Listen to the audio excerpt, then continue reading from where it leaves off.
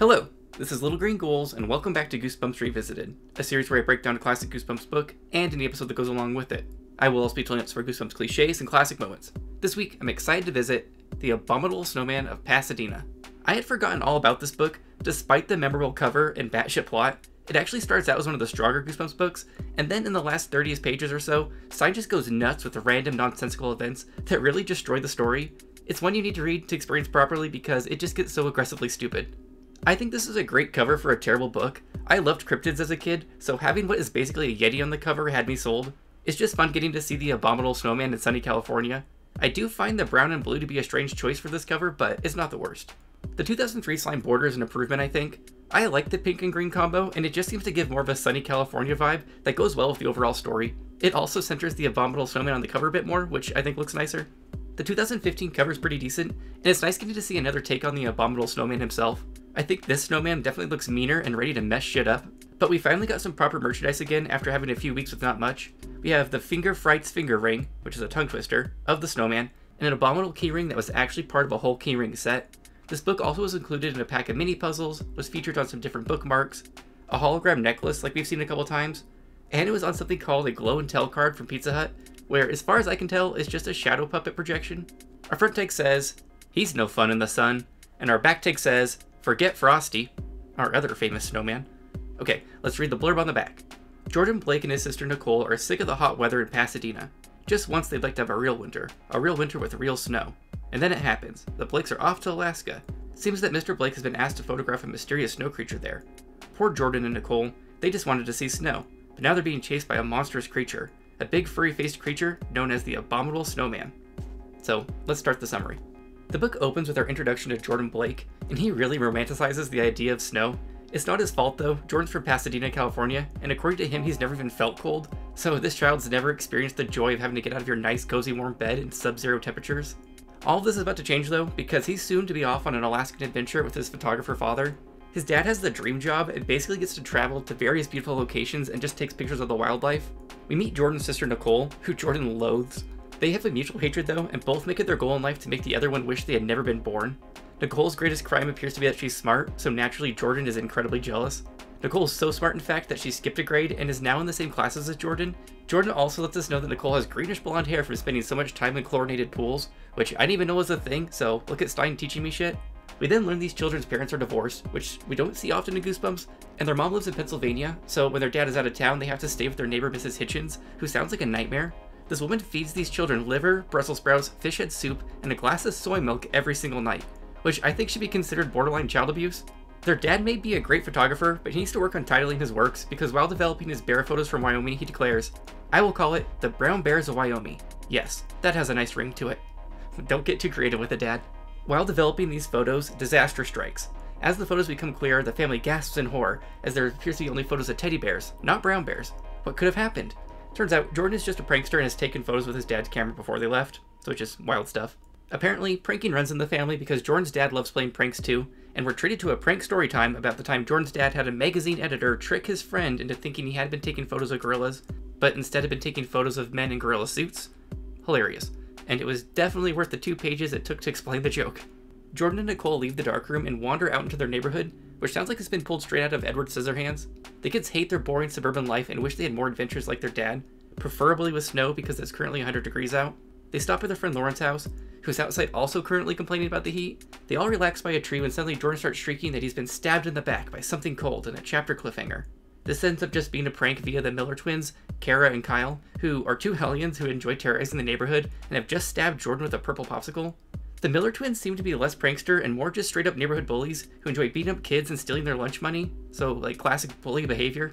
Kyle then pulls out his super soaker through a series of very complicated hand moves that he claims Arnold Schwarzenegger taught him.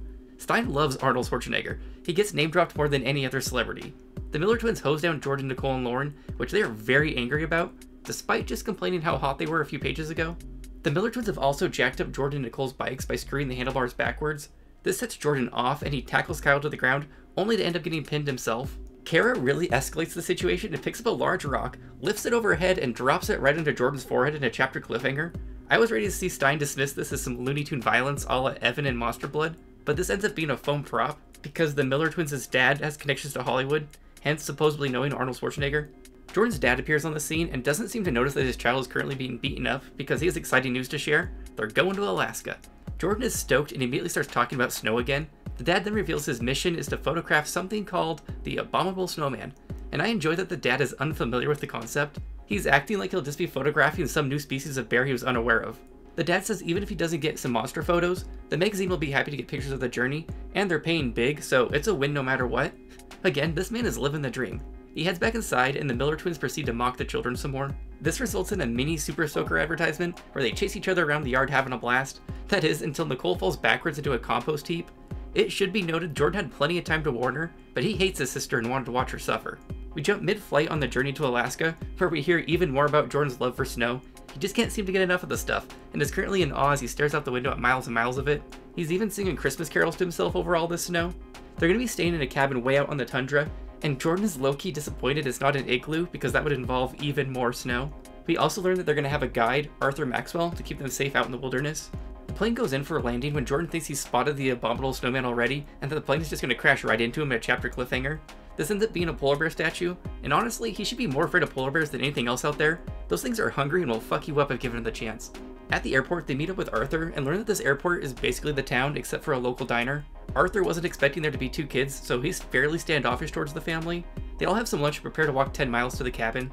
The kids begin quizzing Arthur on the Abominable Snowman, and he lets them know he's personally never seen it, but he has heard stories, including one where the snowman picked up a sled dog and carried it off to eat it. 2 guys from town went to rescue the dog, but never came back. So now the family is questioning their decision to wander off to this cabin. They then learn that a couple of TV people from New York came out to film the monster, but they also never came back. One of them was found frozen to death, and the other presumably vanished at the hands of the snowman, who was spotted later hanging out in a pile of bones. The dad thinks these stories are just BS, so now Arthur is mad at the dad, but they head out into the tundra anyways. The kids are loving the snow for the first 2 miles with lots of snowball fights and snow angels, but the cold eventually sets in and Jordan has to brace himself for the next 8 miles. Later, Nicole starts chasing Jordan with snowballs again, but this ends with Jordan accidentally walking backwards into a 20-foot deep crevice where he's saved by landing in a pile of snow. He tries to climb out, but the walls are too steep and slippery. Lucky for him, Arthur appears with a rope and hoists him on out. I was thinking maybe Jordan would spot some signs of the snowman down there, but nope, we just reached the cabin as planned. The cabin is tiny and abandoned because nobody wants to use it anymore ever since there's been monster sightings. They all wake up the next morning to discover classic giant footprints in the snow like a proper Bigfoot. Arthur is freaked the fuck out and thinks that the Abominable Snowman will soon return to rip them to shreds, but Jordan is fairly nonchalant about it. That's because he faked the footprints. This little prank does not go over well with Arthur, and Jordan questions whether this man is stable enough to pull pranks on if he wants to reach age 13. They continue on their journey deeper into the tundra. While stopping to photograph a herd of elk, the elk suddenly get spooked and take off running. Arthur thinks this is a sign they should probably go back to town, but the dad refuses. They continue forward for a bit, then the sled dogs refuse to go any further. Arthur warns them that something dangerous must be on the snow rise ahead, and once again the dad is like, whatever, onward we go. But Arthur says fuck that and heads back to the cabin without the family. This forces the dad to retreat too, because he knows better than to wander off into the woods without his guide, but he's hopeful they can convince Arthur to return tomorrow. I'm not really sure what Arthur thinks he signed up for. Photographing the Abominable Snowman is obviously going to involve finding the snowman. Once back at the cabin, the kids spend some time gathering firewood and come across a frozen stream. This doesn't really go anywhere, and the kids return to the cabin. After dinner, they're all sitting quietly when the dogs start freaking out because there's something outside the cabin. Arthur and his dad go to investigate, but they conclude there's probably nothing out there.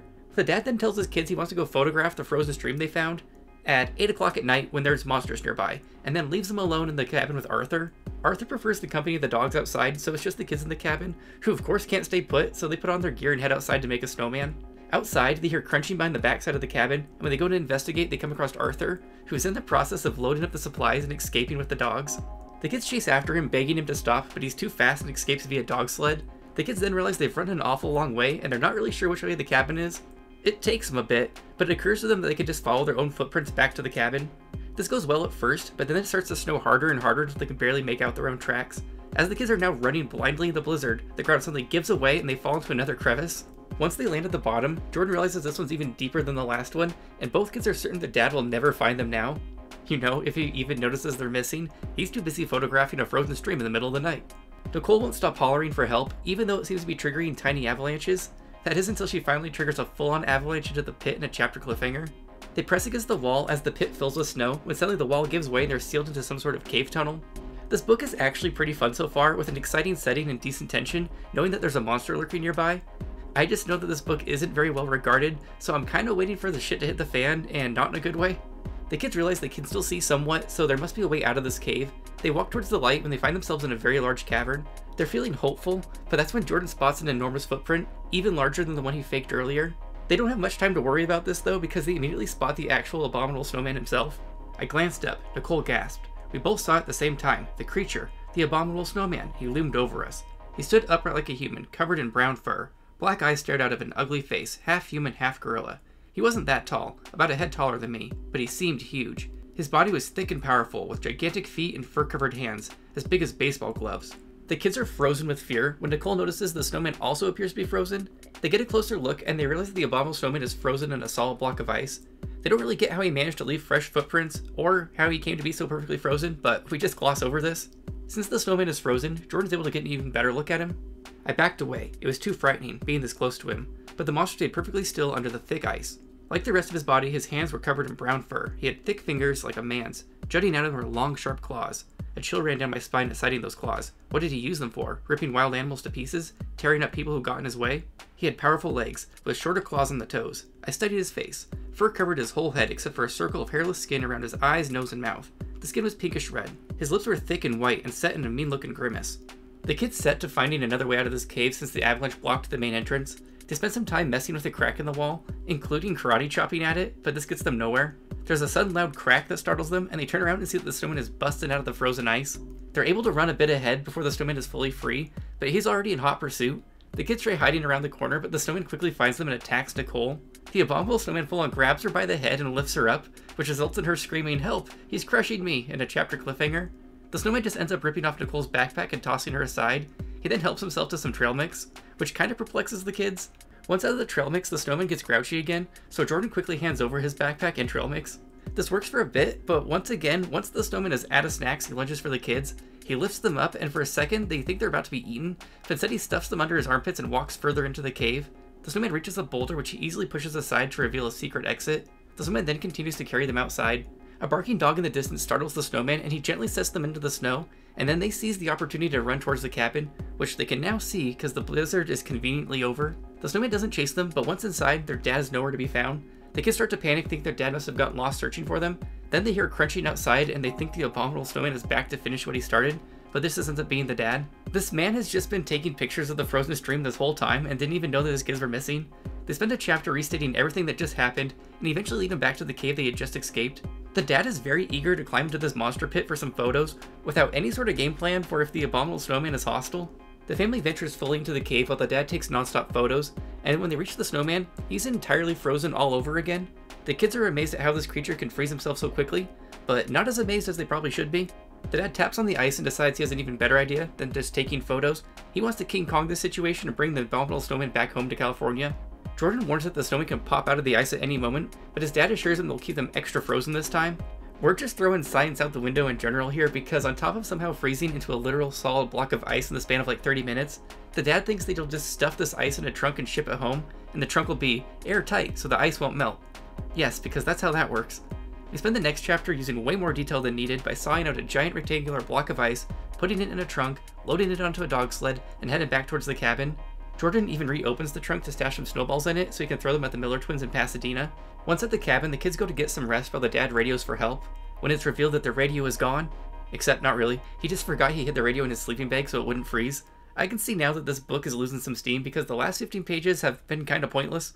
We then take a big old time jump and we're now safely back in Pasadena, California, enjoying a 100-degree day. I guess we're just gonna drop the Arthur leaving the family to die storyline without any further explanation.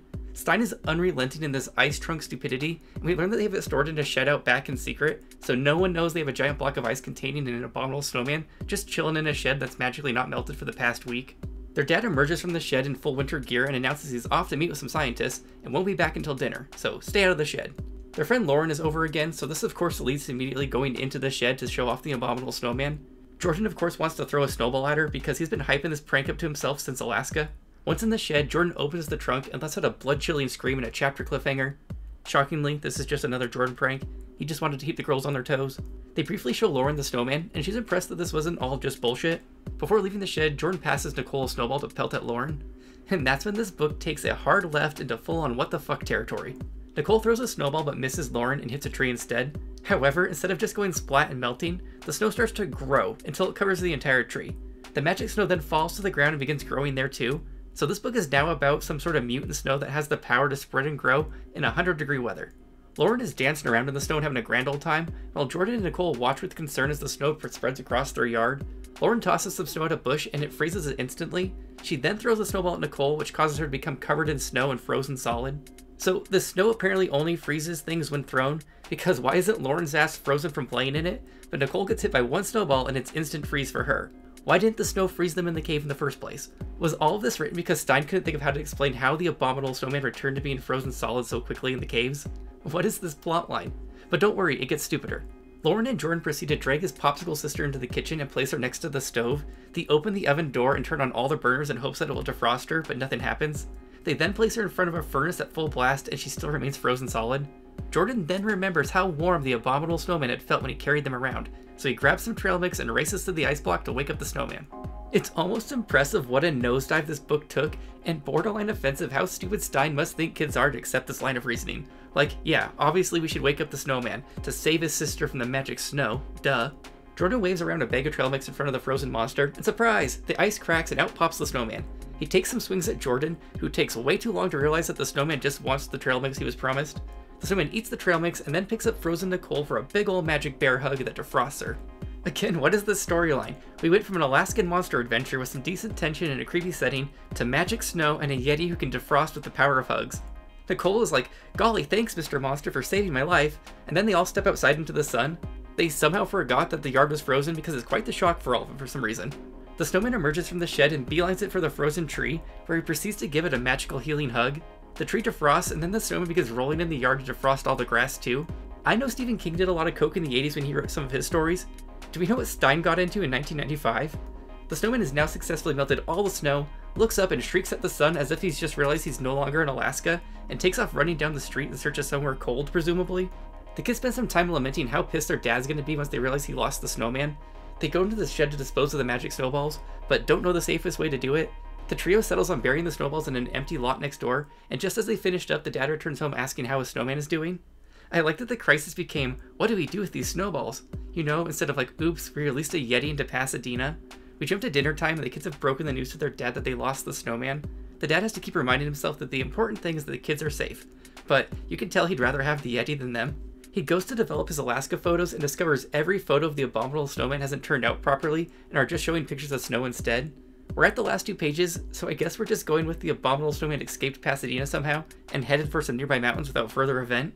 Jordan and Nicole head outside and spot the Miller twins digging in the empty lot because they must have been spying earlier. Before Jordan can stop him, Kyle grabs a magic snowball and throws it at Kara as our shocker ending. And that's how this one ends. What an impressively bad book. The Abominable Snowman of Pasadena didn't get an episode because the snowman himself proved too hard to pull off, so instead I'll be doing Click, and no, not the Adam Sandler one, although it's a very similar plot. When the remote control arrives, Seth discovers that as well as electrical appliances, it can also control the world around him. However, this newfound control proves addictive, and soon Seth is abusing it. Our notable actor again is January Smith, who we last saw in Attack of the Mutant, so let's start the episode. 30 seconds in, and this child is already our fashionista. Mom told you to quit ordering junk out of that magazine. I mean, it does look pretty exciting for a remote.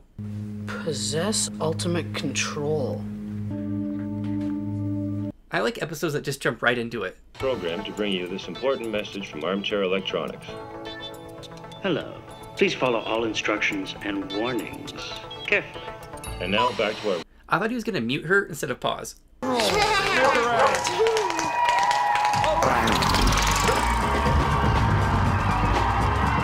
Jamie? Jamie? He says it's not a toy, but it seems like it'd be pretty fun to me. It's not a toy.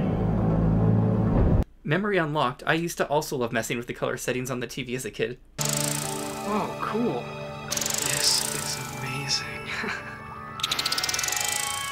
At least he's undoing his chaos and not full-on evil yet.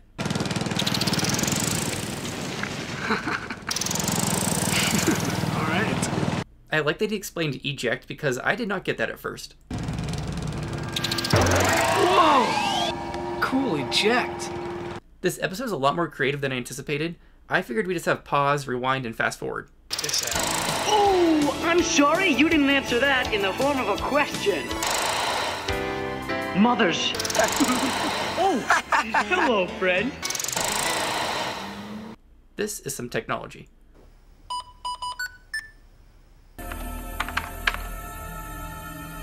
Do use the XG. This is more in line with what I was thinking he would do throughout the episode. Studying is a thing of the past. Here it is. This test will be a breeze, Cap. Peace on Earth at last. Now I hope during this brief timeout, you'll have chilled a little bit.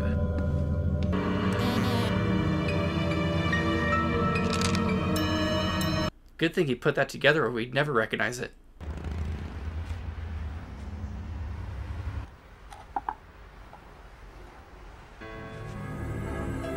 This doesn't seem wise. What an awful ringtone.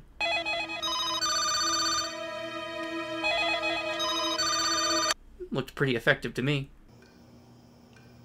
Looks like it fits in here. What was that? This family is very okay with just blacking out for 12 plus hours. Sorry, Jamie. Don't even think about it.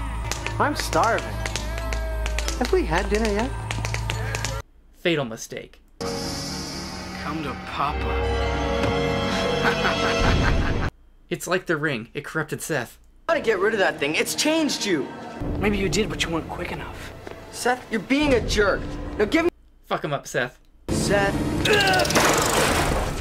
Try that again. You'll really be sorry. Clicking power was a choice. He could have just killed him. Give me the remote, Seth. Back off. Now Seth gets to live in purgatory. Oh no. Battery low?